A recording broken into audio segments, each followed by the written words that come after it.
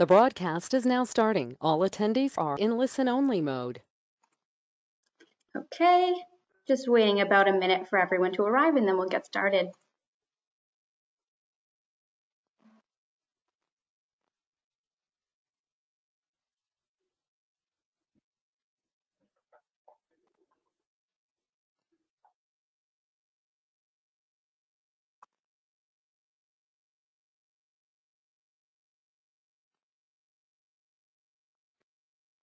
Okay, so I have 1 o'clock on my phone, so I'll get started.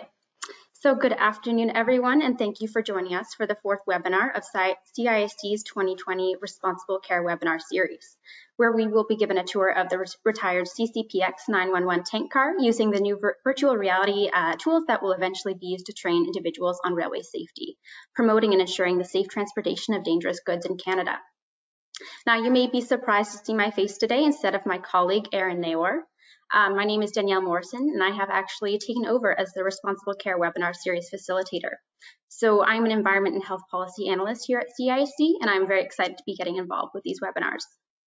Now, before jumping into the tour, I will provide a bit of background on the tank car that you can see here, as well as our panelists. So after nearly 3 decades of traveling from town to town, providing a unique backdrop for municipalities, first responders, and residents to learn about the transportation of dangerous goods from TRANSCAER members, TRANSCAER safety train, the CCPX 911 tank car, was officially retired on March 28, 2018. And then in June 2019, it embarked on a new journey by road. It made its way to the Fire and Emergency Services Training Institute, or FESTI, grounds at Pearson International Airport, where it will continue to serve its role, training first responders on railway safety and the safe transportation of dangerous goods. And then in August 2019, CIC was pleased to learn its proposal for Transport Canada funding for renewed TRANSCAER tools and cross-country outreach was successful. The proposal included rationale and costing for developing a virtual reality program and tools, building a new safety training tank car, and hosting a series of outreach events across the country. The first phase of the project, VR training, is well underway and will hopefully launch in the next few months. So today we are joined by 2 panelists who each played a key role in the development of this virtual reality training program, Andy Ash and Jean-Pierre Couture. Andy has been working in the railway industry for over 40 years, is a certified railway car inspector, tank car specialist, and currently serves as the Director of Dangerous Goods for the Railway Association of Canada. Andy has produced and delivered many training courses on various aspects of the transportation of dangerous goods in transport in Canada. He has also responded to hundreds of incidents involving dangerous goods and continues to do so. He and his team at the Railway Association of Canada also train first responders on how to approach and deal with dangerous goods incidents. Jean-Pierre, or JP, has 42 years of experience in the railway industry and 33 years in dangerous goods emergency response and TRANSCAER activities. He has held numerous management positions within field operations and headquarters over his 23 years at CN. And in October 2000, JP actually became the TGG specialist for Eastern Canada at the Railway Association of Canada, where his responsibilities have included assisting and supporting member railways and plants, TRANSCAER community outreach with first responders, conducting training, inspections, and audits, producing and revising regulatory training programs for the TDGS team, and maintaining a good relationship with regulatory government agencies, to just name a few. So we are very happy and lucky to have these 2 here today. And a few things to note before we get started. You have all been placed on mute for the duration of the webinar. However, if at any point you have questions, please feel free to use the question function, which is shown as a tab here, and there will be an opportunity at the end for a Q&A session.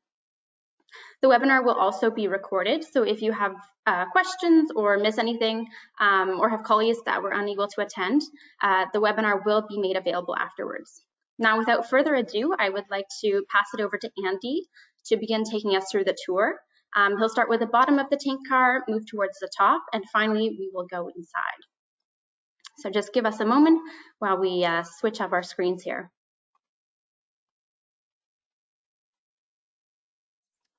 Okay.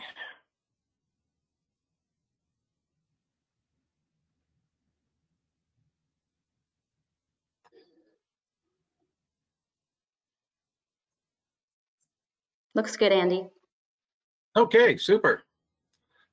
All right, thanks, Danielle.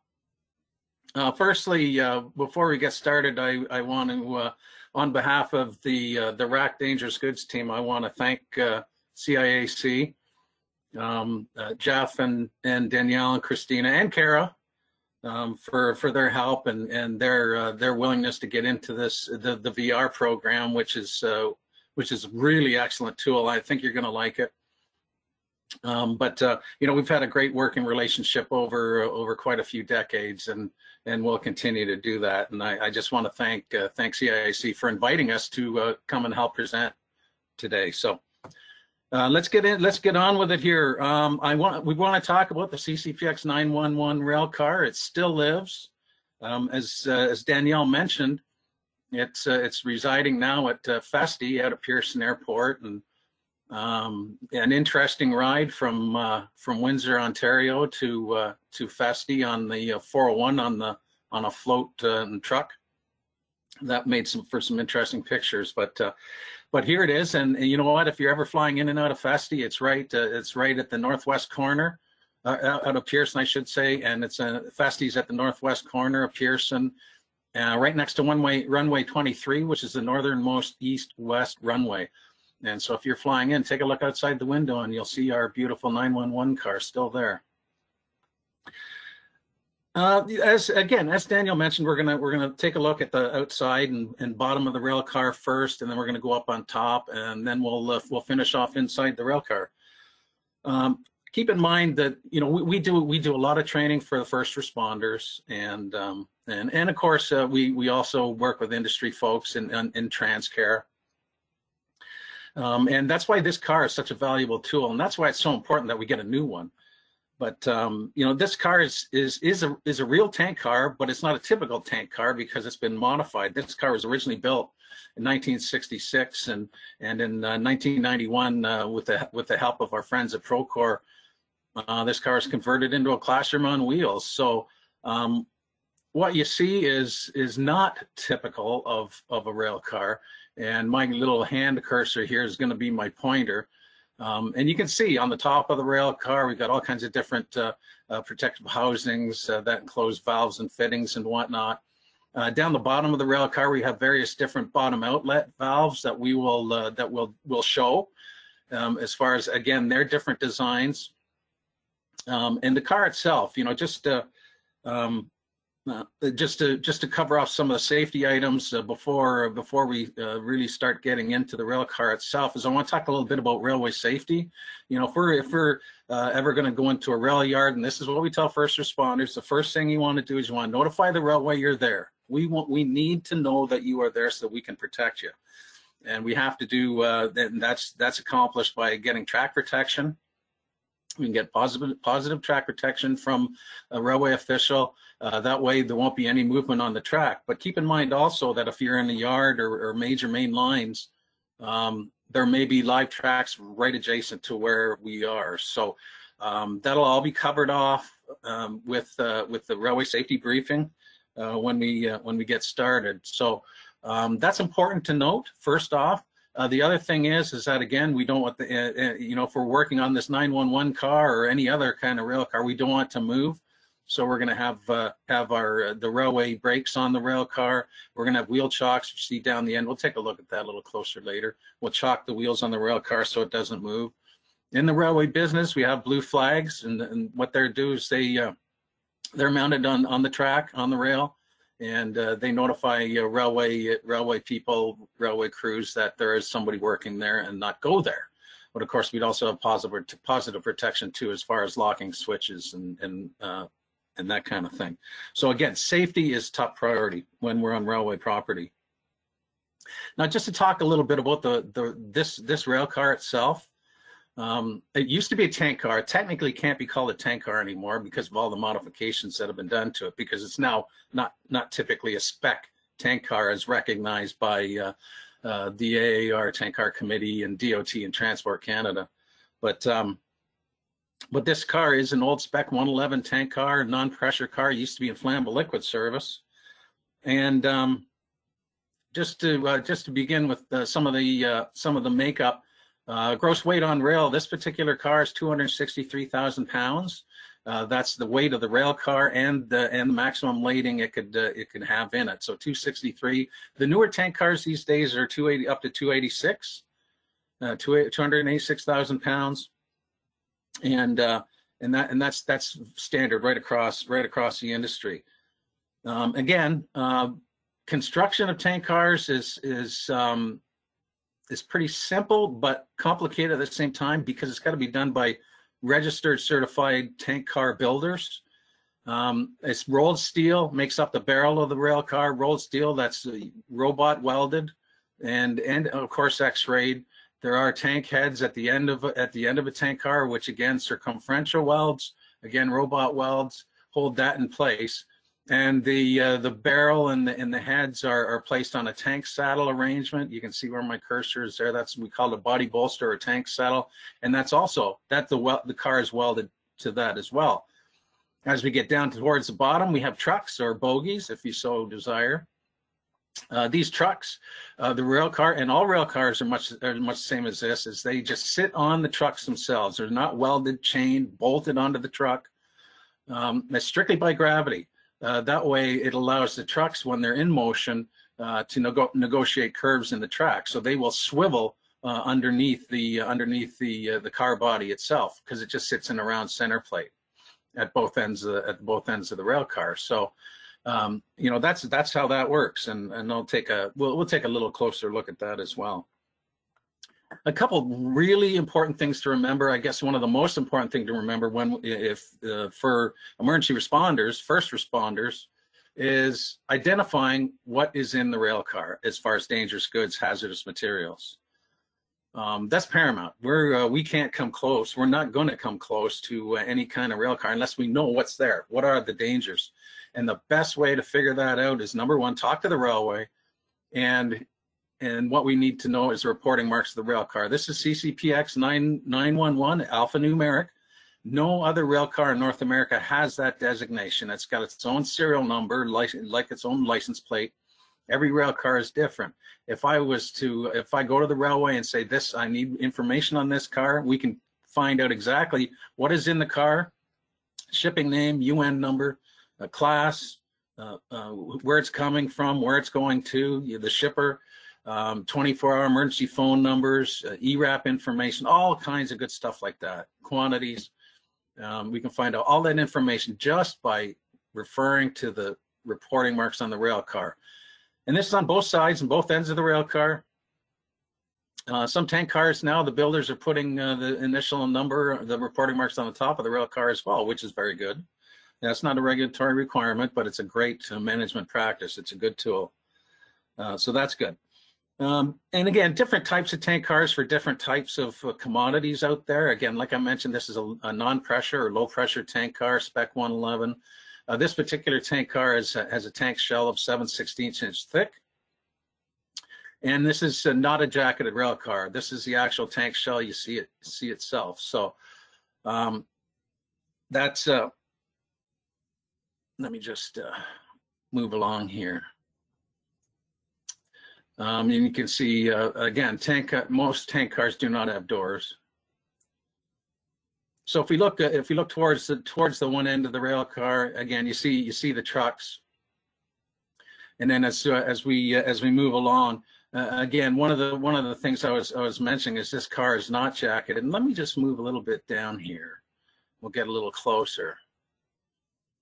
You can see the welds on the tank shell itself. That's holding the whole thing together. Again, these welds are all X-rayed and they're all certified. And you know, this particular car actually had a life of over 50 years, and that's generally the lifespan of rail cars these days from an interchange standpoint. But keep in mind, as I mentioned, some tank cars can be jacketed as well, and that's important to realize also, because if we're at an accident type scenario where there may be damage to the means of containment, we need to be able to understand whether we're looking at the actual tank shell itself or a tank jacket. The reason why there are tank jackets on there is because there may be thermal protection or insulation that are applied between the jacket and the tank shell, and the jacket just holds it all together. And I'll show you a little bit of that when we get inside the rail car. Okay. Now moving along, again, there's our wheel chocks and our trucks.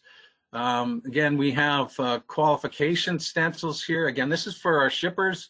You know, before they load the car, they got to ensure that this car is in date for qualification. The tank car's got to be qualified, and there's a very specific process for that. Every 10 years for the most part. And then for our service equipment, pressure relief devices, safety valves is usually 5 years duration before they got to be retested.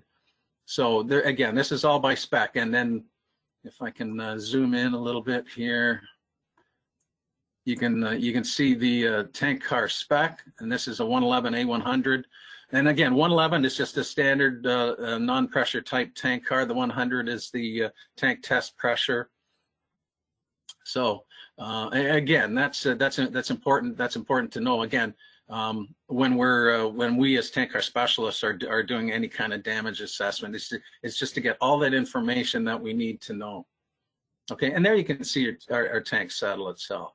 So let's just take a little scoot around the end of the car here. All right, nice sunny day out there at Festi. Okay, here's the end of the rail car. Remember I said you got the reporting marks, both sides, both ends.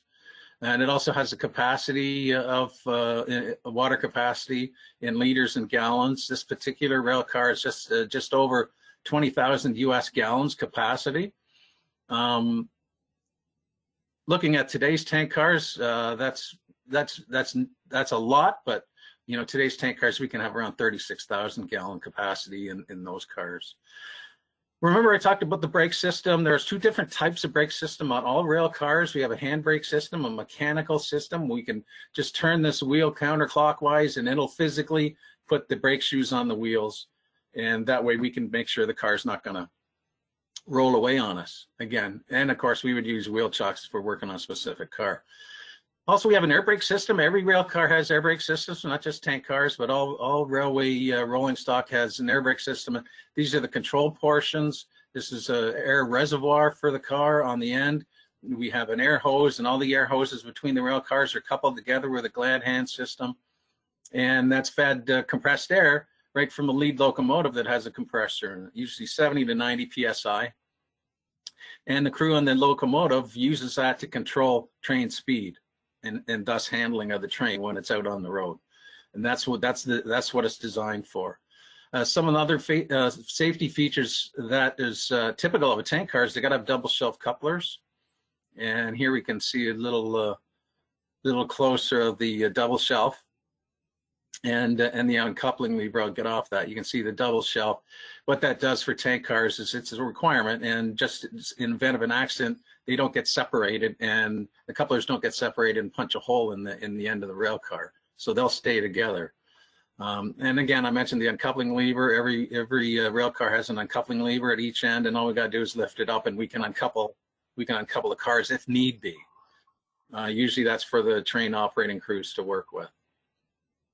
Some of the safety appliances that we have on tank cars, it's very well done with our crossover steps. We can move over, step over using crossover step and the end railing. We have sill steps, handholds. Everything's got to be attached securely with bolt arrangements, and which is also an important railway safety issue, is that we don't climb underneath rail cars. We don't climb between rail cars if they're not coupled, because you just never know. That's a bad space to be. And also standing between the rails, that's also a no-no. And even just outside the rail, there's an overhang you can see. So, you know, people say, well, I'm not between the rails. Well, you're still possibly fouled and could get hurt. And I guess lastly, one of the other main rules is never step on top of the rail, step over it. Okay, because it can be slippery, ice, grease, that kind of thing. And so the one other thing we're going to do now is I'm going to pass it over to JP. And remember, use 3-point contact when you're climbing up the ladder. So JP, it's all yours, mister. Thank you, Andy. Let me bring that up.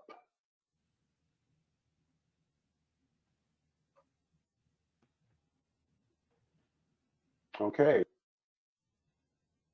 I hope everybody can see this. Okay, by magic, we're up on the car. There wasn't really a hard thing to do with this virtual training. So basically, we're looking at the top of the car. Like Andy mentioned, it's been modified to include most of the components that you would find on general service cars as well as pressure cars. Obviously, I'm standing on the side of the general service cars where you have the different components. And one thing that we bring to the first responders view is try to identify the car from a distance. How can we tell if it's a general service or a pressure car? And well, some of these are good indicators, like the manway cover. When you're looking on top of the car and you can see manway cover, that automatically tells you it's a general service car transporting liquids.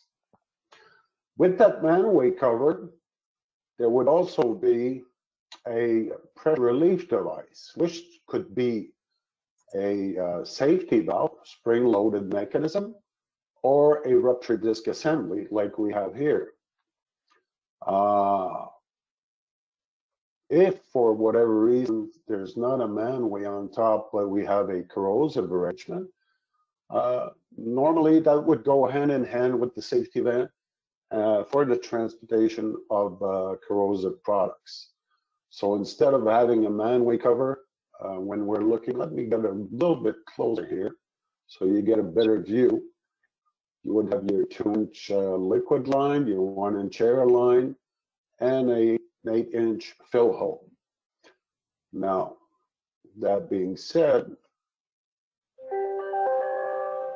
the third item that would be on there would be the, well, in our way terms, we call it a bread box. Actually, underneath the protective cover, that's where you would find the 2-inch line, the 1-inch air line, as well as a vacuum breaker on the right-hand side here. And basically, the vacuum breakers to prevent negative pressure. So let me back off. Okay, over here we have what they call a protective housing that normally would be sitting on top of pressure cars. But as per 2015, the builders, tank car builders have been constructing a new DOT 117 car. And basically what we wanted to accomplish by that is to put all the different valves and components inside the housing so they are better protected. Of course, these 117 now are dedicated to the transportation of flammable liquids. And as you can see in here, we have a 2-inch liquid line. We have a 1-inch air line. We have our vacuum breaker, as well as our safety valve. So that would be coupled up to our manway cover. And again, this car has been modified, but you find these arrangements right in the middle of the car. So that's basically what you would find on a general service car. So let's move forward and go over to the pressure side of things here. Let me see. Okay. Of course, if you look on your right there, you got a gate that's open, and that would have been secured prior to starting our session on top. Okay, let me turn around here. We can see our first housing. And this is actually a DOT 105, which is our chlorine arrangement. And some of the things we pass on to first responders, and how, again, you will not normally have to go on a tank car, but if for some reason a tank car went up on its side and you would be responding and trying to evaluate what you have, we do indicate to them that the liquid lines are always lined up with the length of the car. So in this case, we have 2 liquid lines, and sideways we got 2 vapor lines. And we got our pressure relief device, which is an external safety valve, and at the bottom of it, there's another safety feature, which it's basically a disc, and it's to prevent the product from being in contact with the actual safety spring-loaded mechanism. As you know, chlorine is very corrosive, and we don't want to damage that spring. The other thing you will notice is all the valves are identified. Well, in real life, that's not the case. Look at the thickness of the housing. We're talking about at least 7/8 of an inch. So it basically procures what it says or what it's called. It's protective housing. You would, when you're looking at the valves, you could see that there's two handles that have little holes, and the other two are kind of filled and in green. The difference is that's the old style valve where you would have to use a tool to actually tool tight them. As to the other two in green, which is the new generation, you don't require a tool to tighten down. You just do it by hand. One other feature that there are on the chlorine arrangement is we do have excess flow valves below the liquid line. So if by any accident we would tear off one of these valves, the excess flow, because of internal pressure, would move up and block the opening. So this is really a good safety feature. And of course, all the four valves are the same. And that's because there's a chlorine kit that's been developed by the Chlorine Institute, where we could actually cap one of those valves. So that's basically your chlorine arrangements. There's the new generation of chlorine cars that have been built, but there's still a lot of those in transport right now. So if we move up to the next one, and I turn around slightly there, we can see the arrangement. There we go. So this is basically your typical T112 for LPG and hydrous. And again, you can see that all the valves are identified, which would not be the case normally. So without being very technical, on this car, again, we have the two liquid lines that are lined up with the length of the car. We got the safety valve in the middle. Sideways, we have another vapor valve. We also have a sampling line, and it really does what it's called. It's just to take a sample of the product. And we have a thermometer well, and we have a magnetic gauging device on the right-hand side here to basically measure outage and to determine the quantity. And again, look at the thickness of the housing. It's pretty thick, and it does what it's supposed to do. At least in my number of years in response, I've never seen a valve that has been damaged inside one of these housing. Again, we do have excess flow valves in this LPG arrangement, and they would be located below the liquid lines, the sampling line, as well as the vapor. So let me turn around here. Okay, you don't have to work as hard to get over these different housings. So this one here is a CO2 housing.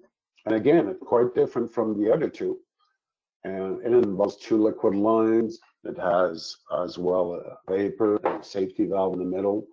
And it also has regulating valves, which helps to vent the car normally. So that's why you would have them set at 330 PSI, 340 PSI. And you have the safety that's set at 375 PSI. Basically, it's to regulate and make sure the car is able to vent in normal conditions, especially in a hot, warm, sunny day. Again, very thick. And so that's basically what's on top of the car. And like I say, the beauty of it is the fact that we can actually go inside the car to be able to validate what we just saw on top of the car. And for first responders, you don't know how comforting it is for them to get a better understanding how these cars are built and all the safety features that come with them. So on that note, I'm going to turn around and bring it back down to Andy, that's going to take you inside and give you a little tour of the inside of the car. Andy, back to you. Okay. Coming up.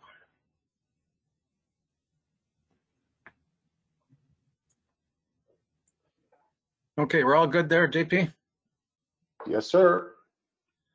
Okay, one thing I forgot to mention here is generally in a rail yard, you don't have airplanes. Just saying. So here we are at the end of our rail car. The other end where the handbrake was the B. It's considered the B end of the car. The other end of the car is the A end. That's the Canadian end, for those who are wondering. And then also we see here again. There's our reporting mark, and also there's also a provision for dangerous goods safety marks for placards, both sides, both ends as well.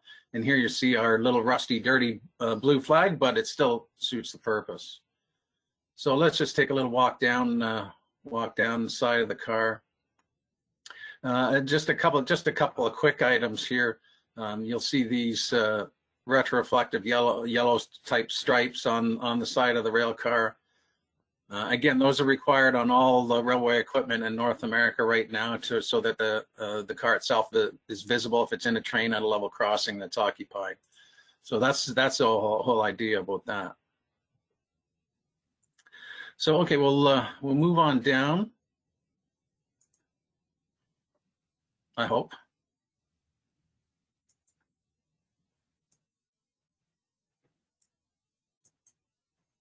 Uh-oh. A little slow on the uptake there.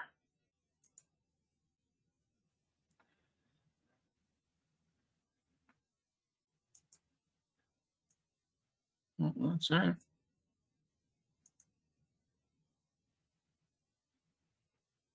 Doesn't want to take me down here, Danielle. Maybe you could try refreshing the page and we could return to the original view. Well, let me just see if I can go back.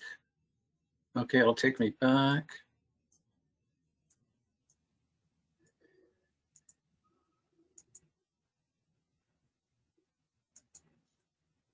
Huh.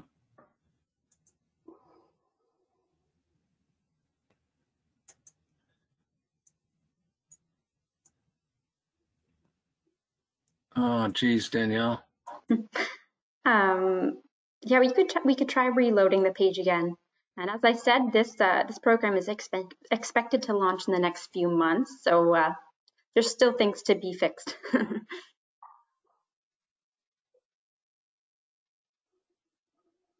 Yeah, well, that's never happened before. Figures, Murphy's Law, right? Let's see. Start back where I began.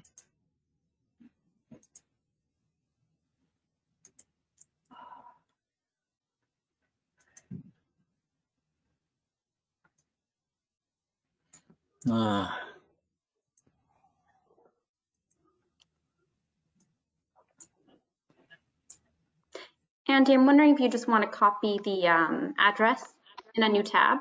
I think that'll return you to the original view, and then you can just kind of go right in. As a new tab? I think that might work. Or if I can refresh, maybe? Sure, yeah. Why don't we try that? Let's see what happens.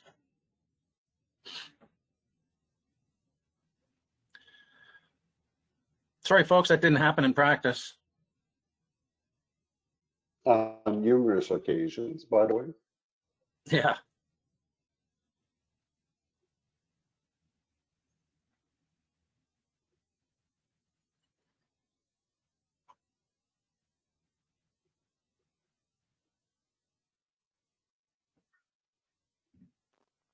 And maybe while we wait for this to load, we can start thinking of questions. If you have any, feel free to send them in the questions tab.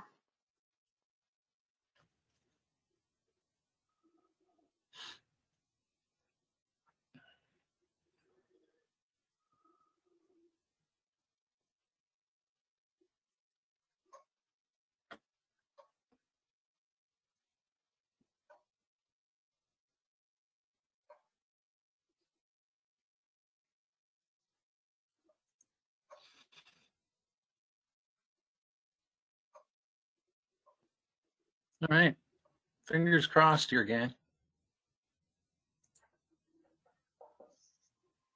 All right, I think this is going to take us inside the car. Watch your head climbing in.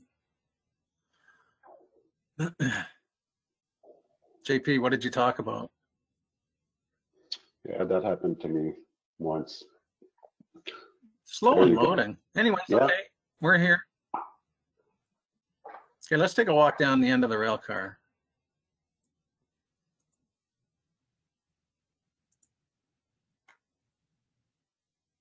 All right. The one thing that we got to note about the this 911 car is that, again, this is a classroom on wheels, and it's not a typical tank car. So generally, in the real tank cars, there's not storage cabinets. There are no lights, just so you know. There are no doors on the sides, and usually there's no grating on the bottom of the car. But what you do see here is you can see the inside of the car, and you can just imagine back in the day when this thing used to haul flammable liquids, this car being full of gasoline, let's say, with maybe a little bit of outage on the top of the car, on the ceiling there. That's a lot. That's a lot of product, and there are no baffles in tank cars. It's just sitting in there, and train crews will feel it, but they're still able to properly control their train, obviously. So again, with this particular inside the rail car, and you generally, people do not get a chance to get inside a rail car unless you're a certified tank car facility. That's generally not a place you ever go. But with our demonstration purposes, what we got is we got a bunch of valves that are cut away. They're machined so that we can see the inside of the valve. And again, this is for training our first responders or tank car specialists or technicians. Again, just to the possibility if there's an incident while the car's in transport, if there's a leaky valve or something, there are certain types of in-field emergency repairs we can do to facilitate that car not leaking and be able to move it to a certified shop or back to a shipper and get it offloaded and then to a certified shop to get it repaired. So, and that's how we will train the folks. There are some things that we can do, and I'm just going to quickly run through some of this stuff here that we have inside the rail car, and we hope to put in the new one. Is JP talked about the excess flow. You can see the the red slug inside the cylinder, and that's that would be under, say, a liquid valve or something like that, and that would slam shut in the event if needed. And then some of the other things that we might have is like the sample line, an angle ball valve, rising stem valves. This one here is that's an internal safety valve. It's one of the pressure relief devices. And what we would do is, and like on the top of the rail car, JP showed you the low pressure and then we have the high pressure end. Well, it's the same inside the rail car too with the valves. And we're starting at the high pressure end, and this is the CO2 one. Let me just move past it.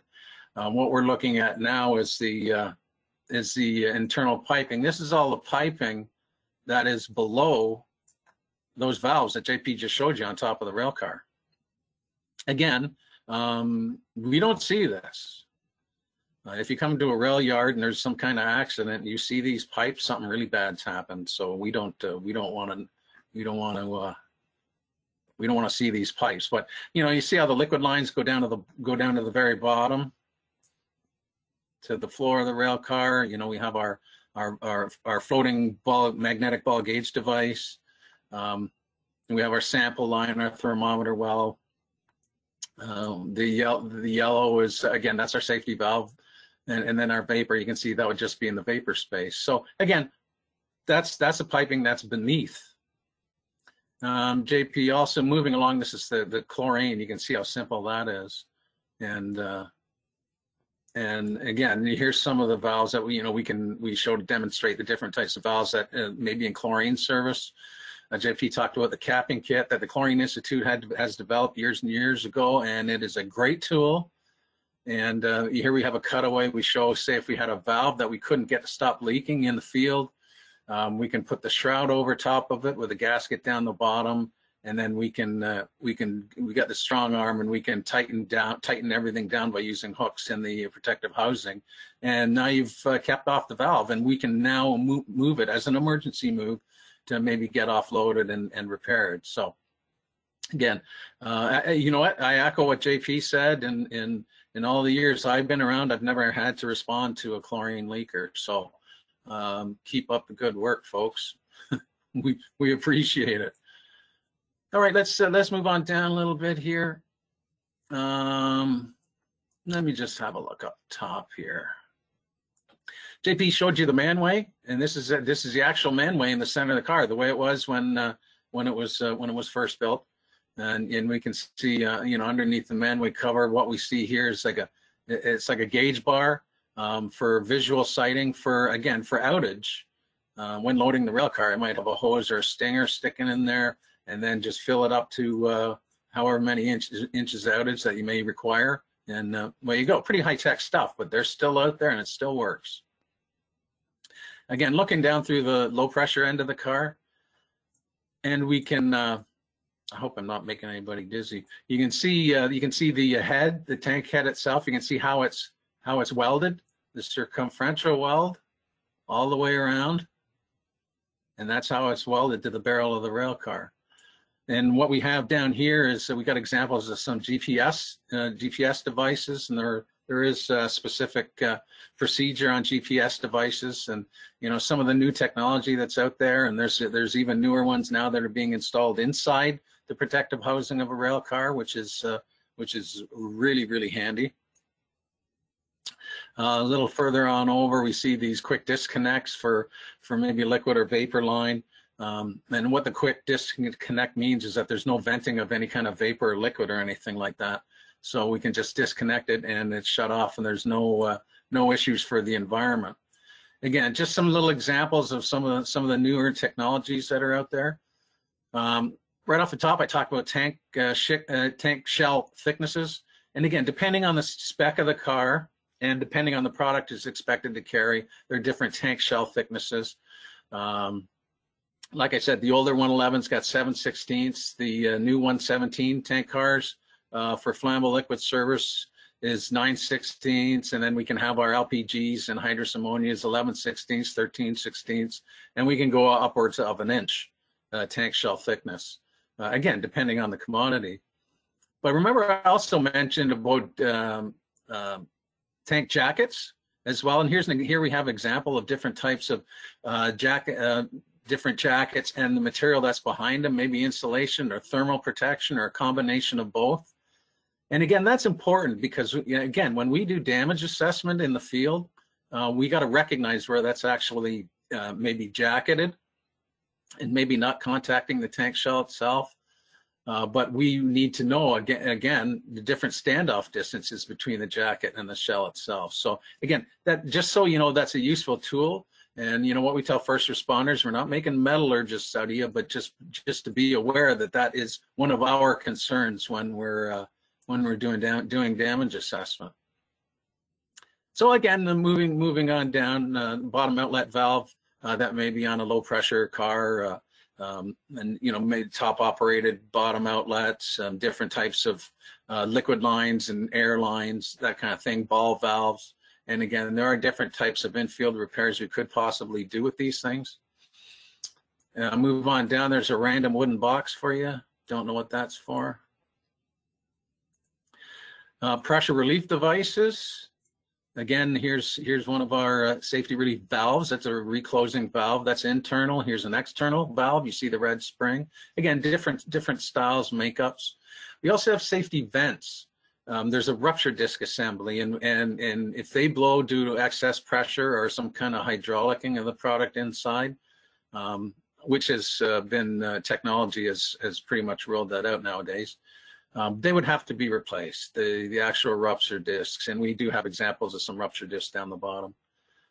But that they would have to be replaced. Here we have a stone for peroxide, and then we also have, in case of a car drawing a vacuum, we have vacuum relief breakers, JP mentioned. And again, these two styles here, they used to, some folks rather incorrectly would step on it to depressure a rail car. That's a no-no. What it's there for is if the car draws a vacuum, it will actually open on its own and allow air in so that the car does not implode on itself. It's not designed to depressure a rail car. So again, we're using the technology. This newer style vacuum relief valve was designed with a hard cap on it, so you can stand on that all day long, and it's not gonna release the valve, but it still operates as a normal vacuum relief valve. Okay.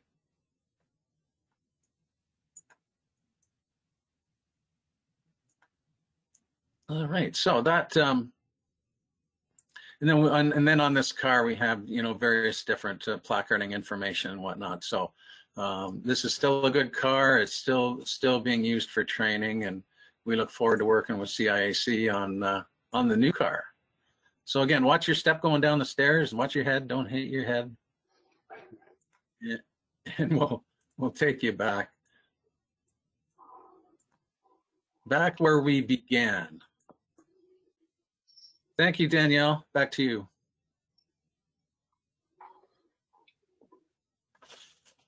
Hey, so thank you once again, Andy and JP. That was a great tour and very comprehensive, so thank you. I also think it's great that this work was done prior to COVID-19, so we really have the opportunity to shake this properly in a virtual setting. Now, at this point, we will be opening it up to questions, starting with those that have already been received in the chat box. And also feel free to continue sending questions in. So we'll start with a question from Sean, and he is wondering if the numbers on the outside of the car identify the thickness layer, or perhaps if there's a jacket. JP?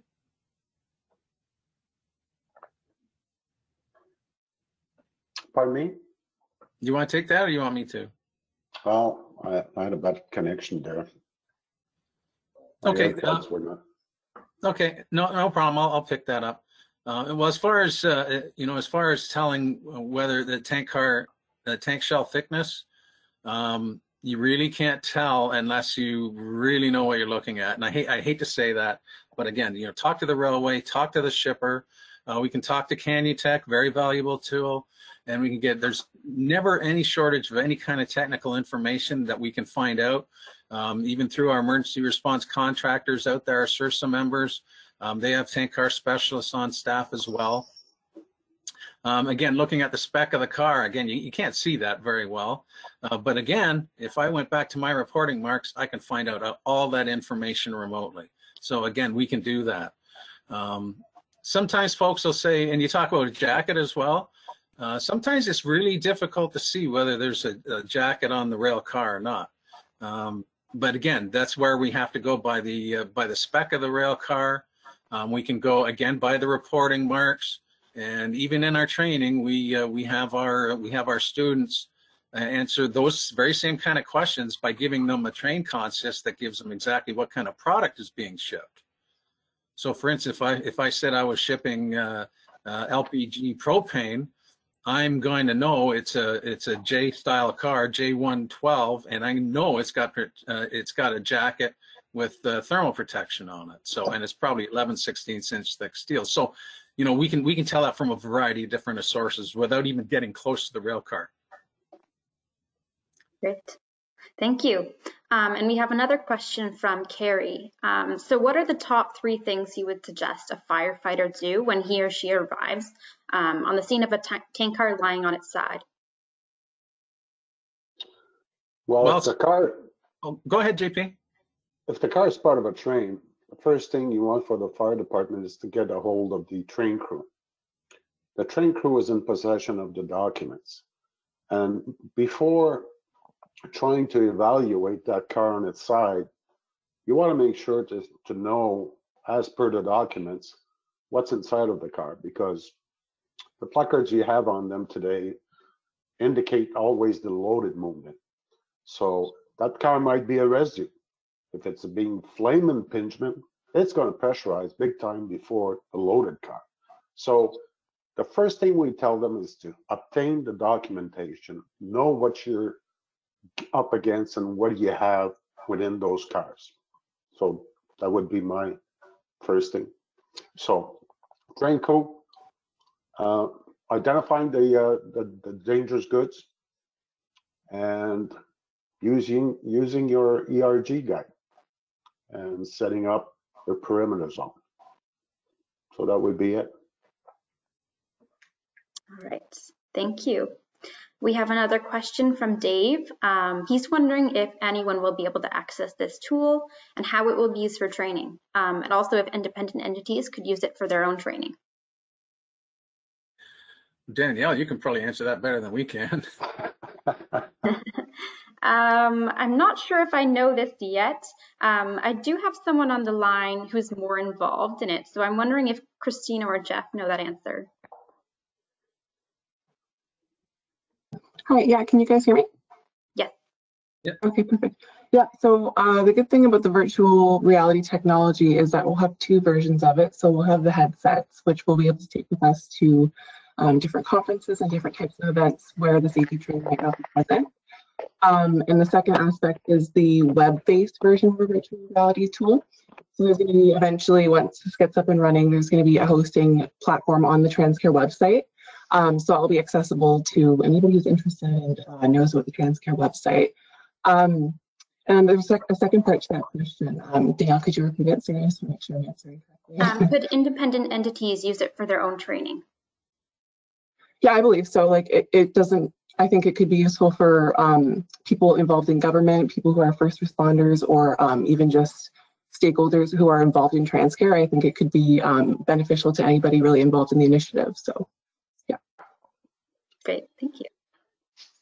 Okay, hopefully that answers that well enough. So we'll move on to the next question from Cody.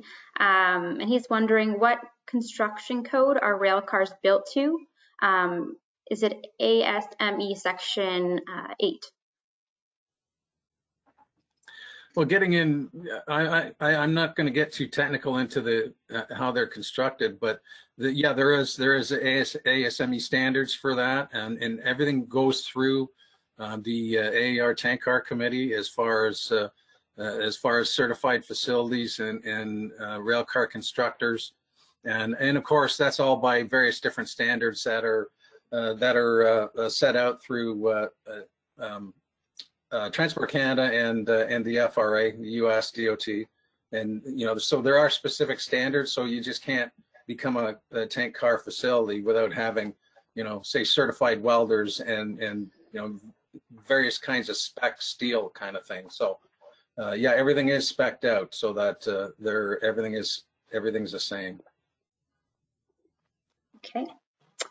And next we have Max. He says the virtual tour is a great demonstration tool. What value do you think it has for actual training? I know I have an opinion on that. You know what? I'll tell you, 5 years ago I would have said hands-on is the best. I kind of still do, but we've tried a couple different VR stuff, and like the headset is really good. And you can use it, and it's not just for this kind of training. You can do it like if you're loading rail cars or trucks or something like that. There's all kinds of different applications. I'm sure everybody's aware of that. But it's really good, and you really you might not have to travel or something like that, or you can do it in a classroom. You don't have to be outside in the elements. But so it's a great tool. It's another tool in our toolbox, but I still like hands-on stuff. Sorry. Okay, we have a few more questions before our time's up. So I also have a few questions myself. So why are there so many stencils on the rail car, and is this normal? Not really. The car being the property or the ownership of CIAC and afterwards the RAC, there's a lot of people that contributed to putting this car together, and not only that, but maintaining it over the years. And so that's why you see company names like, or organizations like ERAC or Chemtrade or certain railways, CNCP, Central Maine Quebec Railway. These are all the industry that participated in maintaining this car. And so I guess it's a tribute to them to show that they were involved at one point in making sure this car can be in top shape and be utilized by all these railways as well, to be able to present them and do sessions with first responders.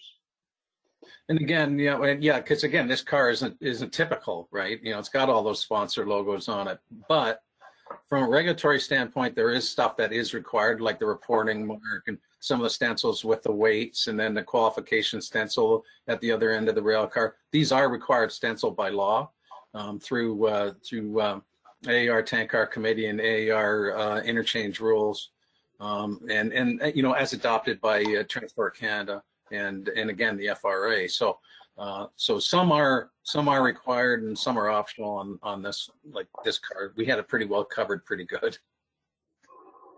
Okay, and I think we have time for maybe one more question. So from Carrie, can you describe how the use of the headset is different from this session? I'm not sure if you have the knowledge of that or if we should turn that over to Christine. I can make a comment. The only thing I have tried the headsets, and they're much more detailed than what we're doing here. And you can I'll just give you one quick example.